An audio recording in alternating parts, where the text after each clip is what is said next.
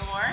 I am delighted to be here today. I want to thank my old dear friend, Deborah McDowell, for inviting me, for bringing me across the vast Atlantic from my sabbatical to take part in this wonderful symposium. And I'm also, kind of stealth on this panel because I was originally going to be on yesterday afternoon's panel, but Jonathan Simon and I did a little duet, and it worked out very well, I think. I am not a political scientist, and although I too am going to show slides or pictures, I just show pictures, and I talk about my pictures. I want to say a couple of things as I begin, and I will talk as fast as I can and just cut my coattail if I talk too long. For those of us who sort of came of intellectual age in the era of the development of African American studies, I think we can all agree that the urgency of theory was extremely important to our formation. Am I right? Yes. Okay. The urgency to theory. We had to learn to theorize, and we had to learn to understand where theory was. Right? What kinds of expressive culture, what kinds of representation, what kinds of writing and doing and being constituted theory. Now, by theory, I mean explanations for how the world works. By theory, I mean guides for action. It strikes me that today, in African American studies, there's an urgency that is gathered, that is accumulated around the question of policy. Indeed, I think policy is the new theory. And that in a sense, policy is to politics what method is to research. Right? It gives us some guide for action. It gives us a way of thinking about how to experiment in order to try to produce outcomes which, if successful, if it's what we're looking for, we hope we can reproduce. Okay, all right. So this is California. California is a state with many prisons in it. I'm not going to dwell on this, but why I have this picture here is to show you a picture that the California State Department of Corrections, which is now the Department of Corrections and Rehabilitation, put on its website to demonstrate the vastness of its physical plan. The fact of the matter is that this is not all the prisons in the state prison system. There are actually 98, and they only have 33 on the map. And I believe that they only have 33 on the map in order to promote constantly what Angela Davis was talking about last night, and that is the need for more. So they sort of underrepresent the number of prisons so that they can constantly go back to the legislature and go back to the public and say, we need more, we need more, we need more. This is downtown Los Angeles, and I give you a picture of the skyline in order to help us sort of concentrate for a moment on what has happened to the economy in the United States over the last 25 years. As the shift from manufacturing, from what we like to call the real economy, to the economy that blew up last fall, the finance economy, it significantly changed not only the skyline of Los Angeles, but the lives and outcomes of millions and millions and millions and millions of people around the world, and including in Los Angeles County, which is the principal prison-sending county of California. Now, I bring you to Los Angeles County not in order to irritate people who are tired of hearing about California, but in order to sort of focus a little bit on the sort of the problem of, or the relationship between surpluses of labor and capital and land and state capacity in times of crisis, and how these surpluses have been organized into prisons when other kinds of organizational solutions have always been available. Always. There was never a time when these surpluses of finance capital and land and labor and state capacity could not have been organized differently. Right? They could have been. There's nothing inevitable about prison growth in the United States. Los Angeles County is the number one or number two manufacturing county in the United States, even though there's been this big shift to finance, the fire sector, finance, insurance, and real estate. All right, downtown, which is where I live, is a place where once upon a time people worked in this factory making an ordinary consumer product, and people organized intensively during, indeed, the Great Depression in order to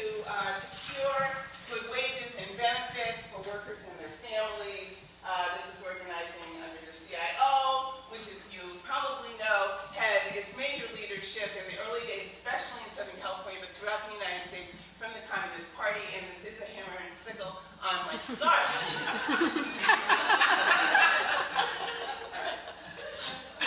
Now, although under the Wagner Act, the act that during the Great Depression finally signified at a national scale that some kinds of workers ought to be able to organize, many kinds of workers, which is say many kinds of work, were deliberately excluded because of the federalism we were discussing in the panel yesterday morning. And so people who worked in domestic labor, people who worked in agricultural labor, and so forth were excluded. And that exclusion, of course, was completely racistically organized with racist outcomes. And by the way, performance effect. When I say race, I don't mean black. I mean race. Right? Sometimes I'm talking about black people, sometimes I'm talking about brown people, often I'm talking about white people and all kinds of other people. So let's remember that as well. Now, these gentlemen are very much like the men I grew up with, the generation ahead of me that I grew up with. These are men from Southern California who worked in the janitorial trades, who worked very, very hard to organize their labor, and by 1980 were pulling down wages adequate to take care of households, although their partners often worked as well, and to let their children go to college, right? So they didn't have to pay for their children to go to college because college was free, right? They could let their children go to college, meaning they didn't have to rely on children contributing to household income for the household to remain intact, right? So I'm the granddaughter of janitors. The owners of Desmond's and other firms of that nature eventually, from the late 1960s through the early 1980s, one after another, left places where workers had organized for good wages and benefits, right? They left Flint, Michigan. They left Los Angeles, California. They left places with strong union organization throughout the industrial and craft trades. And they went to places where they could be on the other side of barriers to greater profits. Now, what kinds of places did they go to? Everybody thinks Virginia, Tennessee. North Carolina. Yeah, they also went to Spain, right? Which is not a low-wage country. They went lots of places where they could be on the other side of certain kinds of barriers. Whether the barrier was a barrier that would allow them to pay lower wages and lower benefits, or a barrier that put them inside certain kinds of tariff restrictions so they could sell their product locally. Makes no difference. And of course, most capital flight from the United States moves around in the overdeveloped world. Right? So we are all aware of how much capital is moved from the United States to, say, China and production platforms in Vietnam and so forth in Southeast Asia and northern Mexico and throughout the world. But most of it goes from rich country to rich country. The rich have it all figured out, right? Okay. So, Desmond's then became a sweatshop. So, as I said, Los Angeles is the manufacturing capital of the United States, has been for a long time, when it's not edged out by Cook County, which is where Chicago is. And Desmond's went from being a very well-organized, unionized location to a sweatshop. These workers like the people in this picture, also tried to organize, but because of the structure of the apparel industry, found it very hard to do so, because the apparel industry is such that it is easy for the employer to disappear, and then reappear as a different firm, even though the employer is the same person, and the machines are the same machines. But it can disappear and reappear, and therefore void a contract in a way that, say, General Motors has had a hard time doing until recently. So Desmond's has then gone through a third phase of reorganization of what you imagine Desmond's is becoming now. Oh. Luxury homes for the people who work in the towers in the daytime. Not the people who work in the towers at night with blue collars, we know. Okay. Now, although there's been quite an expansion throughout Southern California of luxury and high-end housing, affordable housing has been disappearing from view. This is a house, actually an SRO hotel, not very far from Desmond, downtown Los Angeles, not far from where I live, which has been the sort of shelter of first, last, and often only resort for many, many people otherwise threatened with homelessness in that area, many of whom have just come home from prison, have just come out of prison. Individuals and their families as well. The owner of this building, sort of taking a page out of a very old playbook, decided, not unreasonably at all, to completely disinvest in the building, which is to say not put another dime into keeping it even minimally legal to rent, cockroach and rat-infested rooms to people who needed some kind of modest shelter, and instead shut it down as a place to live, but makes it available for filming if you want to make a movie about people who have to live in a place, in shelter of last resort. And what, of course, he's doing, this owner's doing, is waiting for the gentrification market to catch up with his block, at which time he will make oodles of money. Oodles of money. So the rent that he's foregoing now is completely, rational decision in the world of real estate economics. All right. Now, affordable housing, like any other working class right, is one for which people fought and struggled over the years. Not one single right is something, as Frederick Douglass taught us long ago, is given to you, right? You take it and you keep it. This is affordable housing that was built after World War II. It was built because people coming home from World War II struggled, set up tent cities and so forth in order to get it. Now, Mumia Abu-Jamal said, famously, about 10 years ago, that the biggest public housing project is really, for poor people in the United States is prison. And prison after prison after prison has been built, throughout the United States as public housing and other opportunities for advancement and shelters, protections from calamity for working class people have disappeared. The prisons, as you know, are mostly built in rural areas. And I talked a little bit yesterday, I think, during Q&A about why that should be. Many, many, many state governments, and the federal government as well, have tried to put prisons in urban communities, right? And they have usually failed. And they have failed because there's a certain kind of concentration of political capacity, of organizational capacity, combined with a complexity of who the employers of people in the communities are, has made it possible for people to go up against the establishment of a prison in their community. And people have not been able to do that same kind of political work in rural communities because the political landscape is so different, because the elites are fewer in number and have a greater reach into the households of the kinds of ordinary people who otherwise would not want prisons in their towns. I've worked with people organizing against prison construction in rural towns throughout the United States. My specialty is California. I've worked everywhere in this country. And one thing that's been very interesting to me has been that in many communities, the leaders of the "we don't want a prison" faction, it usually starts out 2-3 people sitting around a table, have been often self-employed, right? They're the ones who can take the risk in the first instance. And then the people who join are the people who then have everything to lose.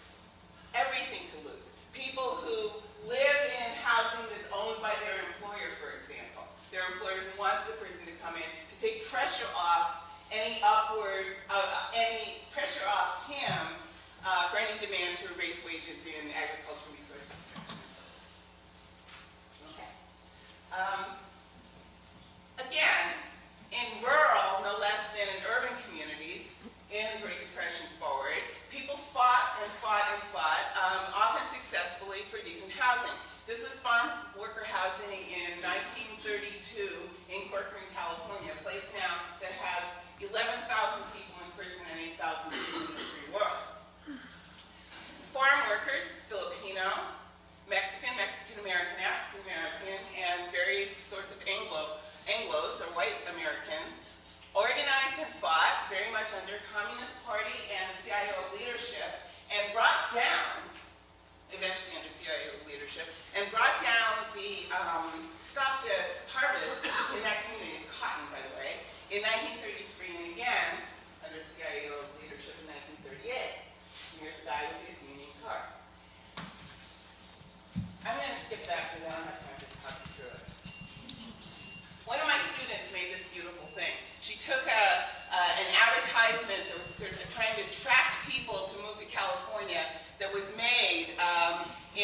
the 19th century and turn it into this.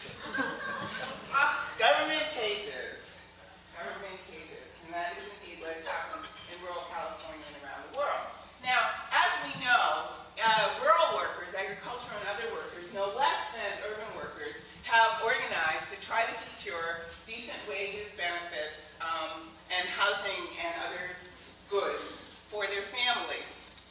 In California, most famously, the United Farm Workers organized in rural areas throughout the state in order to try to secure good wages and decent living conditions for farm workers of whatever citizenship. And I get a little nervous with that word citizenship because it sometimes suggests that if you don't have the right paper, that you are already less than.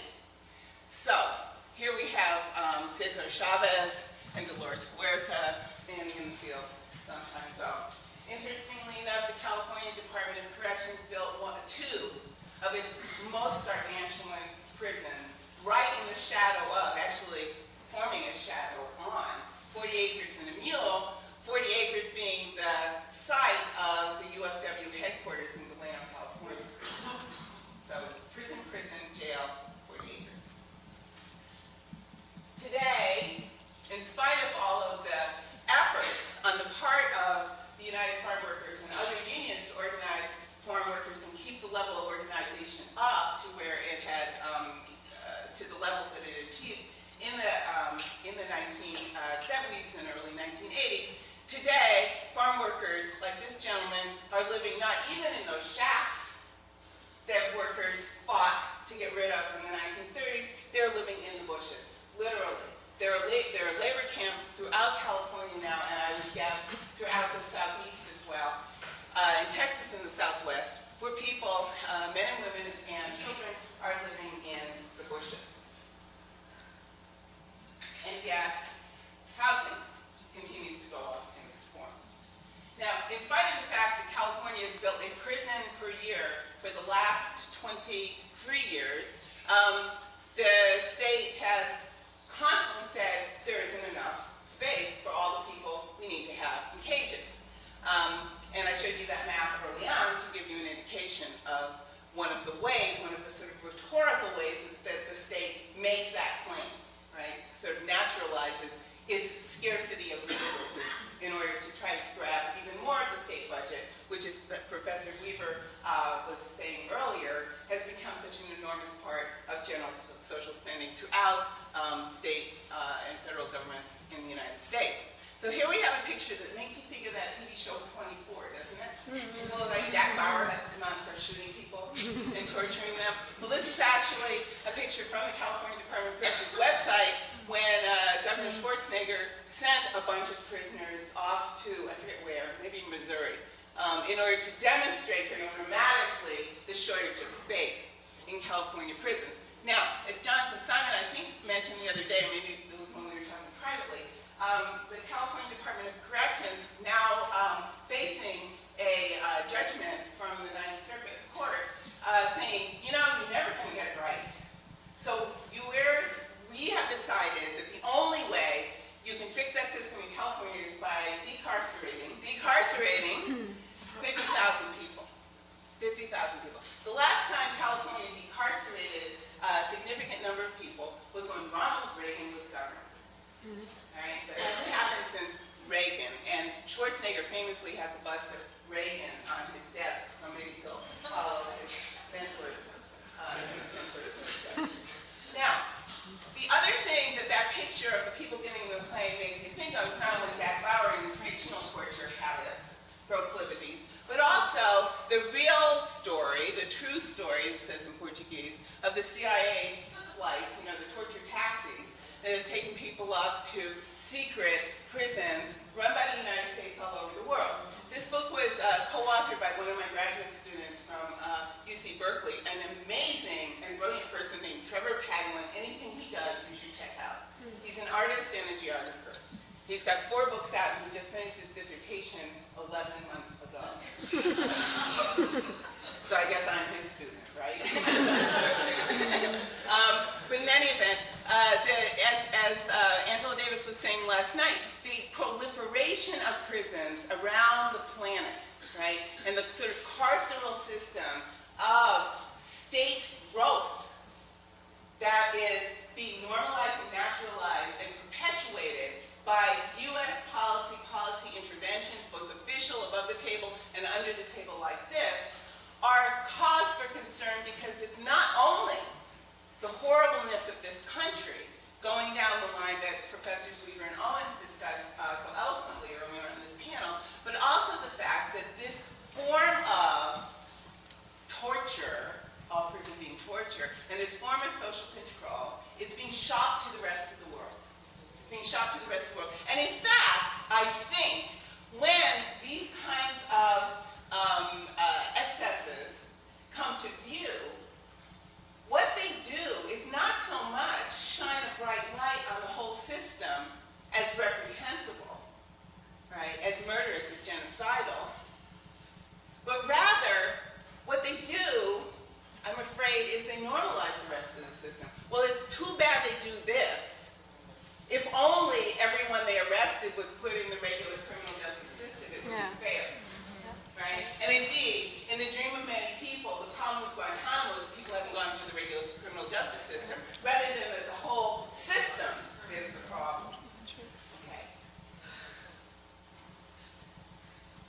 A few years ago, so this is a map from 2000, a few years ago, one of the how do I want to say, the moral panics that swept through California, and was widely represented on the news, was that there were Al-Qaeda cells in the California state prison system, and the people in these cells, when they got out, were going to start committing terrorist acts, right?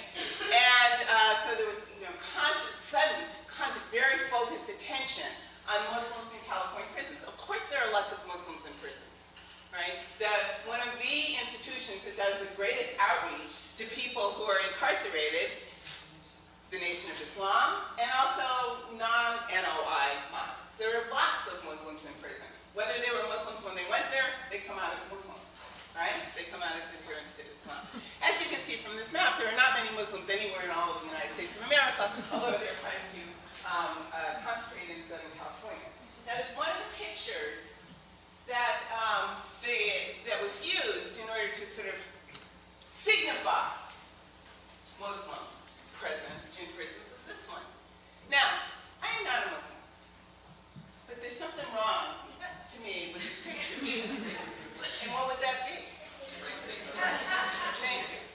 Thank you. So this picture circulated. Whoa, there's Muslims in prison. Yes, there are. And this picture of people praying was supposed to be, the proof of it, but they're not praying, they're being tortured. So this picture of people being tortured circulated as a picture depicting the threat of those being tortured. Right?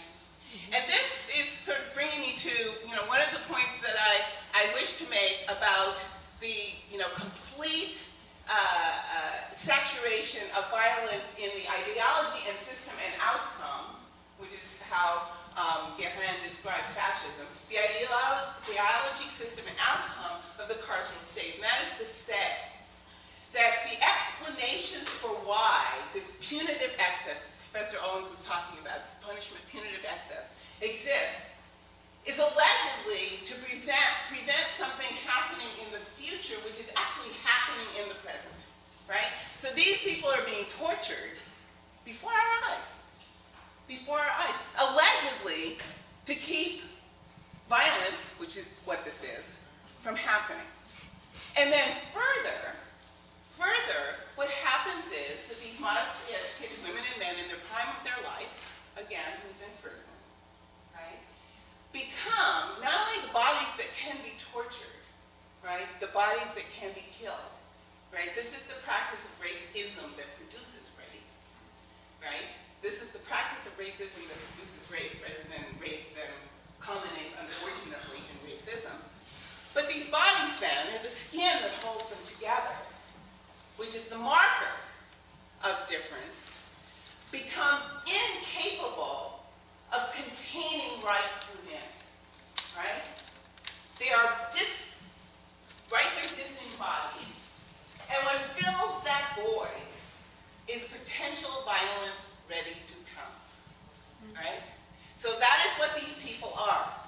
They have no rights in their person, which makes torture possible. Because you know, under international covenant, the only thing we all have a right against is being tortured. We don't have a right not to be killed because war is legal, right? The only thing, the only universal right that everybody's like signed on to, except for probably the United States, is torture, right? So these bodies, if they were being tortured, means they have been completely eviscerated of rights, right? And so this is the alienated labor that I'm trying to profile for you. The modestly educated women and men in the prime of their life, who, if in the free world, in an economy that was working, would be making their livelihood, making, moving, growing, and caring for things, right? Which is what we do just to be alive. It's not about capitalism, it's about just economic activity for life. Instead, are enduring overt and covert forms of torture. So let me zoom forward. So these are pictures from Abu Ghraib. These are pictures. This is a picture of an ordinary, what they call social prisoner, in the Security Housing Unit in Pelican Bay State Prison in California. He's been in the hole since 1979.